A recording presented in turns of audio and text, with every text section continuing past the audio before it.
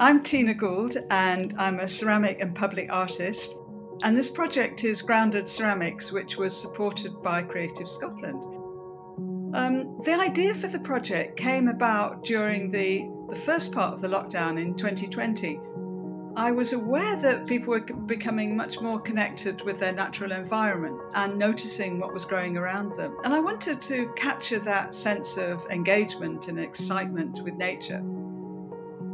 So we started looking at the things that were growing around us, just very, very simply in the parks, in our gardens, even in cracks in the pavement. So nature always seems to find a way. I think we haven't always noticed the little things around us. It's natural for us to look around when our space is limited and explore our environment and our community. It was a lot quieter, people were looking and had time to look, and also listening more. So lockdown gave us that opportunity to be more aware. I'm more aware of our community and also our place in the world.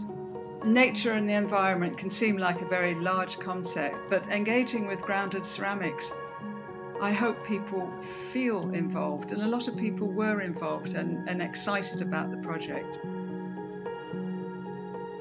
My part was to engage with communities, and I've had so much support, and they've been great at providing the material for me to produce the work.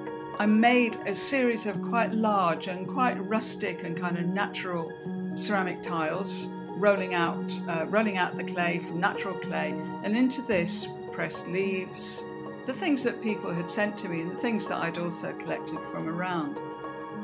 I wanted to have this work kind of sense of layering and not always having something that's apparent or visible at the beginning, because it's almost relates to the way we were discovering our world, we were discovering our natural environment.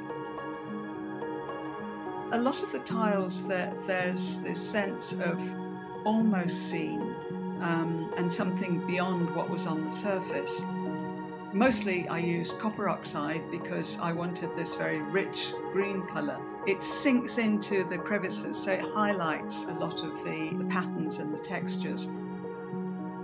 But it's never uniform, because these are handmade, and that sense of the hand of the maker working in conjunction with the community, even though there wasn't always a direct interaction.